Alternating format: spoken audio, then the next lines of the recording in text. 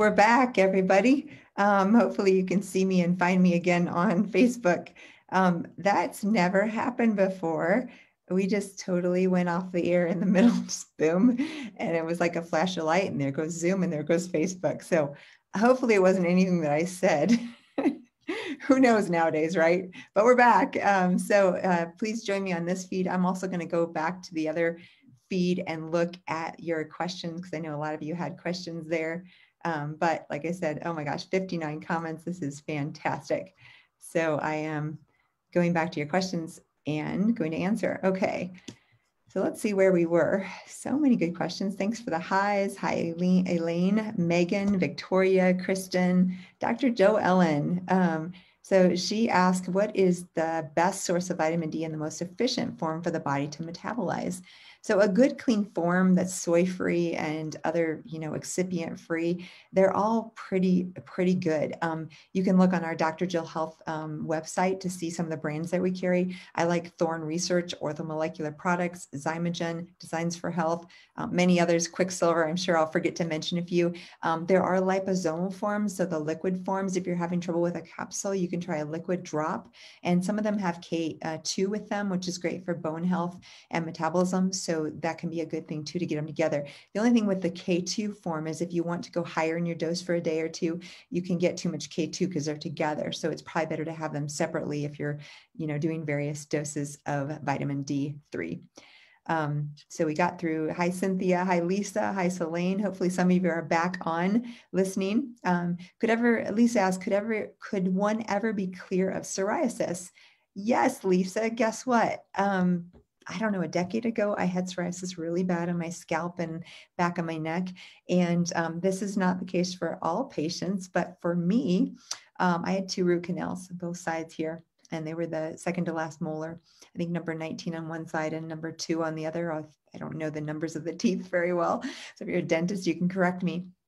But what happened was those root canals, because I had a weak immune system from my mold-related illness and Lyme disease, I was getting little bits of bacteria into my into my bloodstream, and unbeknownst to me, that was affecting my autoimmune psoriasis. When I pulled those 2 teeth and got rid of the root canals, my psoriasis went away within 7 days. So again, not for everybody, but if you do have root canals, I would consider that as an issue. Looking at the gut, leaky gut can contribute. So if you have yeast or fungal or mold exposure or bacterial overgrowth, those can all be contributors to psoriasis, as can other tick-borne infections like Bartonella or Lyme disease.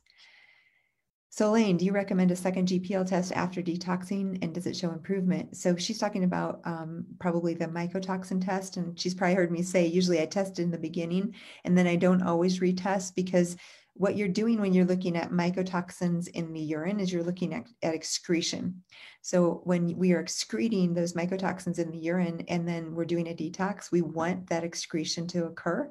So if we test too soon afterwards, sometimes we'll get higher levels and it'll be confusing for the practitioner and patient. If you know that you might be higher levels because you're excreting, and that's a good thing, there's no problem retesting. But I usually wait at least 6 months to retest, and sometimes longer, because what I usually do is I'm looking at their symptoms and seeing if they're improving over time. Kristen, those that are immune compromised, scheduled to get the vaccine phase 2 in the spring, do you recommend we get it? Or is ivermectin supporting your immune system safer? So as you can imagine, I have to be very careful about how I talk about this. As the data comes out, I promise you I will keep you posted, because I definitely have thoughts and feelings, very strong ones, on certain issues. But what I will tell you now is this. So far, most of the trials have been about 2 months. And if you were to get a reaction like autoimmunity from a vaccine, that's not going to happen in a short amount of time. Now, I'm not saying they cause that. We don't know. But I would, if it were me, I would not be the first one in line, because I want to see more data on the safety. I'm not saying they're not safe. I'm not saying we might not find in time. It's no problem with autoimmunity. But I am saying I don't think that right now I would feel safe with the amount of time that we've seen them getting that. I'd like to watch a little bit longer, and I hope that makes sense. Best binder, Megan, for ochratoxin and citron. Ochratoxin tends to be bound very well by cholestyramine, which is that prescription. Some people call it fish powder because it tastes so bad and smells bad, but it's very effective. I still like to use clay and charcoal and zeolite and citrus pectin and glycomannins and chlorella. So you can use all of those. But for ochratoxin, the cholestyramine still tends to be excellent. Nicole's asking, is that like Xifaxan? Yes, when I was talking about treating the different infections, rifaximin is the generic name for Xifaxan. So yes, Nicole. And then Sassy says, I don't bind, I use sunlight. It's probably from Cute Dog. Yeah, Robbie is a darling companion. Elizabeth asked, what if you have COMT and don't tolerate quercetin and bromelain? Yes, Elizabeth, I understand. I'm similar to you. I have a funny story to tell. What was it the other day? I had a reaction and I thought, oh, quercetin will help. And I can't remember what it was that I was thinking. I had an allergic reaction and I thought, oh, I'll take some quercetin. I don't normally take a lot because like you, Elizabeth, I have COMT plus, which means we don't break down norepinephrine, epinephrine, and estrogens as well, because that's a rapid metabolizer pathway. I'm sorry, it's a slow pathway. Slow pathway, we get accumulation of those things in our system, and quercetin blocks that pathway.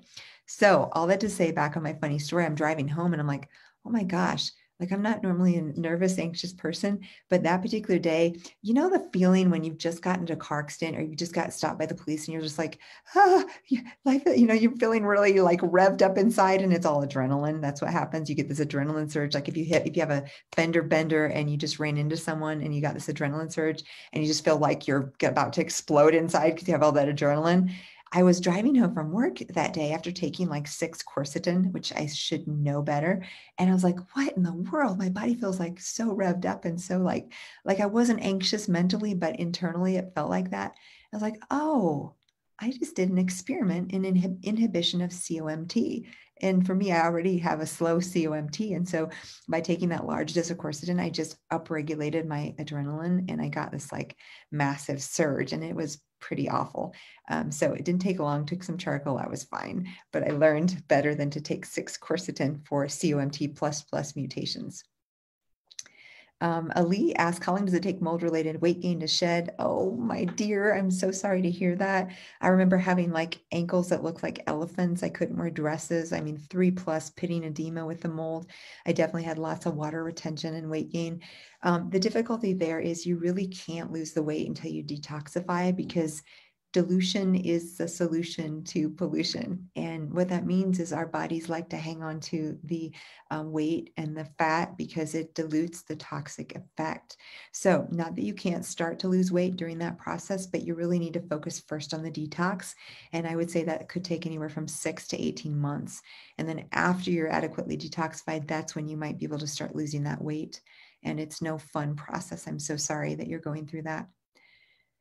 Nicole says, my question is, if someone suspects chronic Lyme, what's the best? Oh, we talked about that last time.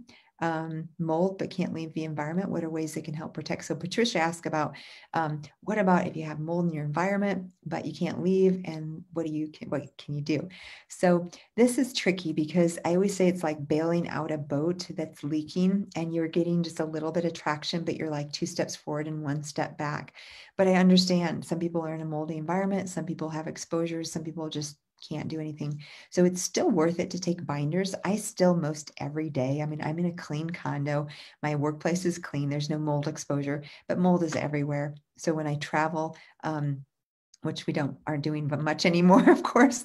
When I used to travel, I used to take charcoal every day. And if you're in a moldy environment, I would absolutely take binders. I would start the detox process and I would open your windows. Again, dilution, solution, pollution. So what you can do is you can dilute the air in your home by getting high quality air filters, changing out the filtration on your HVAC system with a high quality MERV rating filter, getting Austin air units, like I mentioned, opening the windows whenever possible, because anytime you can dilute that effect, it will make you feel a ton better, even in a toxic environment. Okay, mast cell and extremely sensitive. This is Taylor. Smells, fumes, fragrance, essential oils. Oh, Taylor, I'm so sorry to hear that. Yeah, this is super common because those basically think about this. If you have multiple chemical sensitivity, meaning you're extra reactive to chemicals, and you go down the fragrance aisle in Target and you get all sensitized. That means that your bucket, your toxic ability to detoxify, is full. So we're all born with the bucket capacity to detoxify, meaning that's our ability to get rid of toxins and things. And as that bucket fills up over time, it could be with mold, it could be with environmental toxic chemicals, it could be with natural gas in your house, or a leak, or radon, or heavy metals. You can have mercury fillings in your mouth. And as that bucket starts to fill up, it overloads. And when it starts to flow over the top, you present with symptoms. And people with multiple chemical sensitivity will almost always have a very full bucket. So what to do? First of all, avoidance is key when you can. So you really do want to decrease exposures to perfumes commercially. I use almost exclusively essential oils if I want a scent, because I don't, or the perfumes if you do want to use them, which a multiple chemical sensitive person probably wouldn't. But for those of us who do want to use something like that, spray it on your clothing, not your skin, because it does absorb. And then you're going to get phthalates and parabens in your body. And that's not good either, because those can contribute to cancer. Leslie asked, if you have antibodies to COVID, do you need the vaccine? Well, technically, antibodies are what the vaccine gives you. So I would say no. However, I think the rules and regulations around how our country is going to be doing this is to be determined yet. So that question the answer may come. Although technically, if you have antibodies, however you get them. Cynthia, hi, and thank you for the live Q&A. 51, been on prednisone for 2 years and 2 months for mast cells due to mold toxicity, now off prednisone, but need to deal with osteoporosis. Oh, you poor thing. So she's taking some bone support, testosterone, doing exercises, estrogen, etc.